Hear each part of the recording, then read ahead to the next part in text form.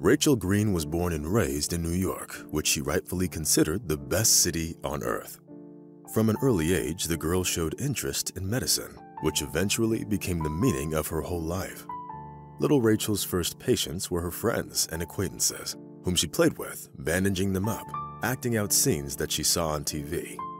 It all seemed like nothing more than a game, but Rachel knew that she would certainly achieve what she wanted.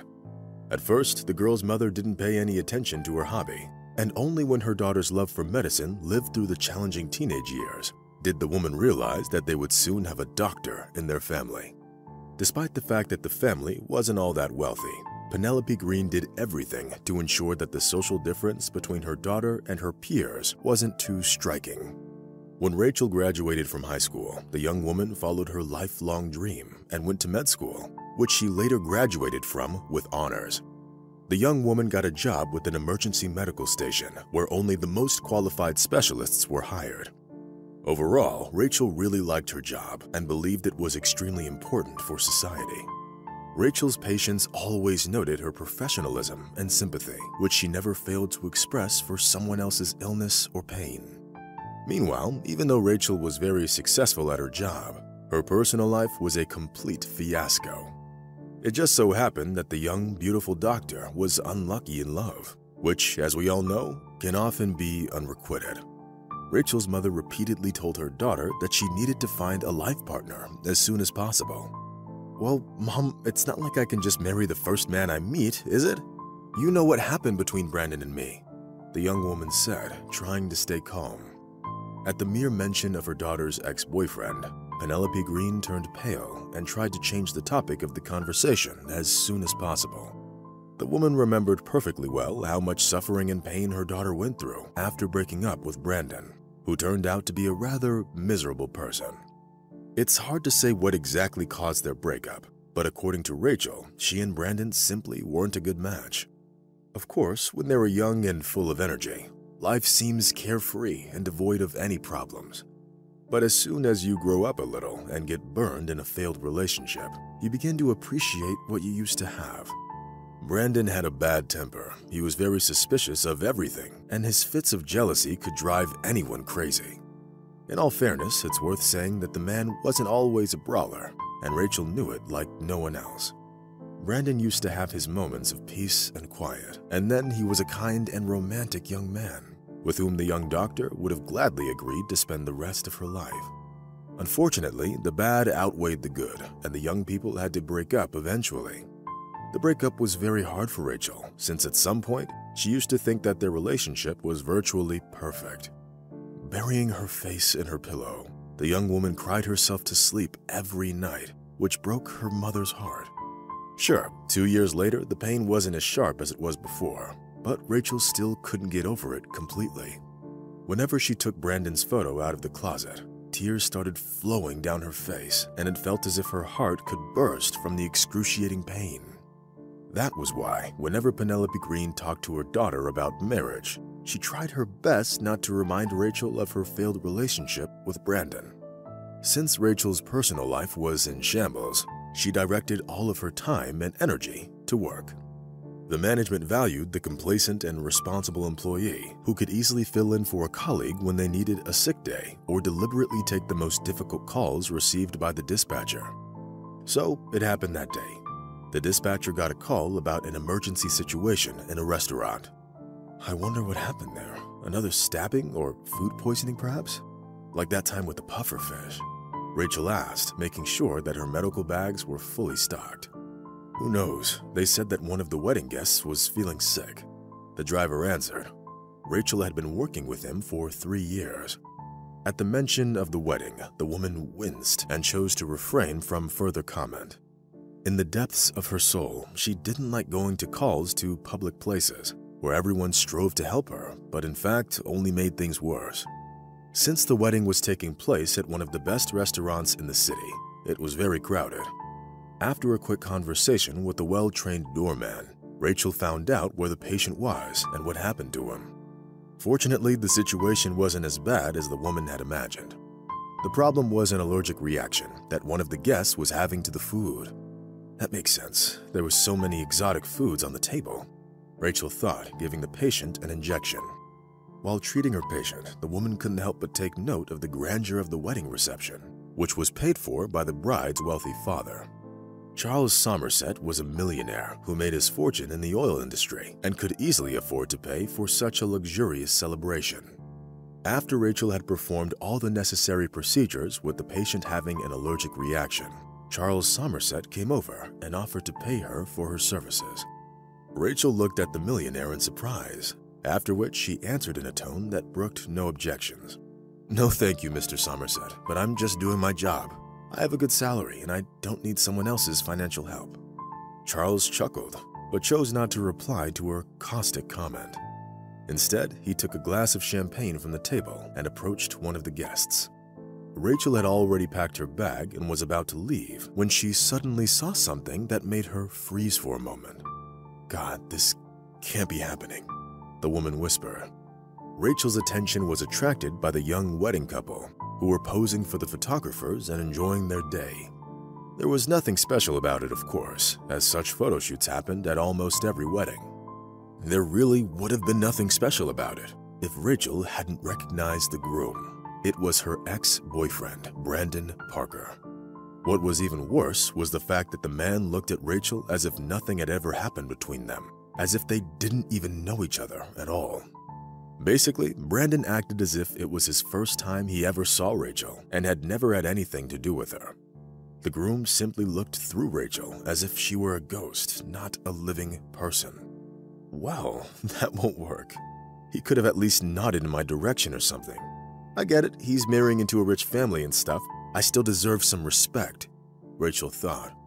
Unable to control her indignation, the young woman put her bag on the floor and came over to the groom. Brandon gave the guest an appraising look and turned to the stage. This attitude angered Rachel even more. "Well, you could have at least acted decent and said a couple of words to me," the woman said sarcastically. The groom frowned and, looking at Rachel in surprise, asked, "What? Excuse me, miss, do I know you? How do you even have the audacity to ask me that? Of course we know each other, Brandon. Have you forgotten everything that happened between us?" Rachel exclaimed. The man's face immediately showed sincere amazement. "Miss, I'll say it again, you're mistaking me for someone else." But there was no stopping Rachel. Her cheeks immediately flushed, which indicated she was extremely angry. At that moment, the bride approached the groom and the doctor and immediately started commenting on the situation. "What are you doing? What are you trying to insinuate? This is my lawful husband and he doesn't know you." Having realized that she couldn't back down now, Rachel decided to prove that she was right and that she did know Brandon. "Here, look. The man I knew had a large mole on his neck.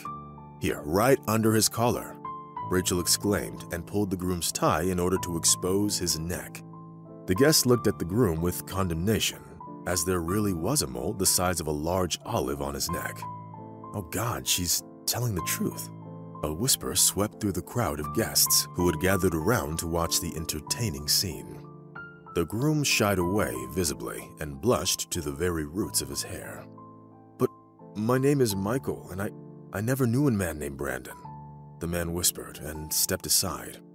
It's hard to say what would have happened next if the bride's father hadn't decided to intervene. Having given the woman a contemptuous look, he immediately pointed his finger to the door. "Out! You've done your job here, now you can leave. I won't let anyone ruin my daughter's wedding day. My son-in-law's name is Michael Brown. Get it through your head, and your supervisors will hear about this." Rachel wanted to say something in response, but the driver got to her in time and, having taken her by the hand, dragged her to the exit. "Enough, calm down. You made a mistake. Just accept it and stop torturing yourself," the man said, literally pushing Rachel into the car. The woman couldn't understand anything at that moment, and all she could think about was how she embarrassed herself in front of the entire city. But this man looked so much like Brandon Parker, but his name is Michael, Rachel thought wistfully. There wasn't a lot of work that day, but the woman didn't feel happy about it at all. 3 years ago, Rachel broke up with Brandon, and now it turned out that he had changed his name and was acting like he never knew her. It was strange, if not shocking to say the least. Having returned home after work, she decided to call Brandon's mother in order to find out how her son was doing. What Rachel learned from Rosemary Parker came as yet another shock. It turned out that Brandon had died in a car accident 6 months ago. His car got pushed into a ditch by a drunk driver. If Rachel had only known what she was about to find out, she would never have called Mrs. Parker and would have continued living in happy ignorance. The amount of shocking news and events she had experienced that day was too much for Rachel. The poor woman sat in a chair and put her head in her hands. The woman felt like Alice from Alice in Wonderland, as if she fell into some strange world full of mysteries. Eventually, after weighing all the pros and cons, Rachel decided to try talking to Michael Brown one more time. It wasn't hard to find his phone number on social media, so within half an hour she was already talking to the man. Naturally, she wasn't going to see Michael at his place, so she asked him to meet her in a cafe. Fortunately, Michael turned out to be a nice person who chose not to remind Rachel of her outburst at his wedding. First of all, the woman told Michael that he looked exactly like Brandon Parker. "Well, I don't know what to tell you. I don't have any brothers. I grew up in an orphanage. Perhaps it's just a strange coincidence, although having the same kind of mole is very unlikely to be coincidental." The man drawled thoughtfully. "Listen, you're not going to get in trouble for seeing me, are you?" Rachel asked cautiously. "I don't think so, although my father-in-law is a rather quick-tempered and sharp person," Michael answered, doubting whether he was actually right. It was clear from the man's face that he wanted to get to the truth just as much as Rachel did, but there was no easy way to do it. Having gone through a lot of different theories and conjectures, the young people agreed that they needed to hire a private investigator. Michael took care of all of the expenses associated with this endeavor. He actually turned out to be a very principled and fair person. As he was saying goodbye to Rachel, Michael couldn't have even suspected that an inconspicuous little man in a baseball cap pulled over his eyes was already following his every step. After the incident at the wedding, Charles Somerset hired a man to secretly follow his son-in-law, and he regularly provided him with reports on Michael's activities. It turned out that while Michael was trying to unravel the mystery of his doppelganger, he was actually being watched as well. 2 weeks passed, during which Michael and Rachel saw each other almost every day. They met purely for business purposes, so they never did anything that could be viewed as immoral. The investigation into Michael's doppelganger took a long time, and when the detective finally called them up and said that it was done, the joy of Michael and Rachel knew no bounds. As it turned out, Brandon and Michael were twin brothers who got separated in childhood by their mother. 25 years ago, Rosemary Parker gave birth to twins. Being single, she realized that she wouldn't be able to provide a decent life for her 2 kiddos, so the young mother left one of them at the door of the orphanage. Of course, this was a very hard decision to make, but Rosemary felt that she didn't have a choice at that time. Thus, Brandon stayed to live with his mother, while Michael spent his childhood in an orphanage. Rosemary Parker kept this secret for a long 25 years, and the only person she shared it with was the detective, who already had enough evidence on his hands as it was. "So that's the thing. I was right, you really do look exactly like Brandon," Rachel said, having recovered from the initial shock. Michael smiled back and imagined meeting his mother for the first time in his life. At that point, the young people felt that their joint project was over and that their lives would finally return to normal. However, Rachel and Michael didn't take one thing into account: the vindictive nature of Charles Somerset. Having learned that his son-in-law was regularly meeting with some woman, the millionaire immediately jumped to the wrong conclusion and demanded that Michael divorced his daughter.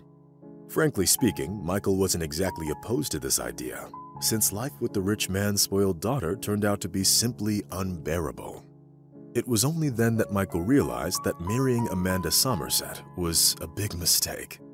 Having received the desired freedom, the man couldn't help but turn his attention to Rachel, who became a true friend to him during the time of their investigation. As we all know, more often than not, a friendship between a man and a woman evolves into a very different kind of relationship. Amanda and Michael were no exception. Having been united by a common cause, they started spending more and more time together. What's interesting is that if it weren't for the incident at the wedding, Rachel and Michael might have never even have met.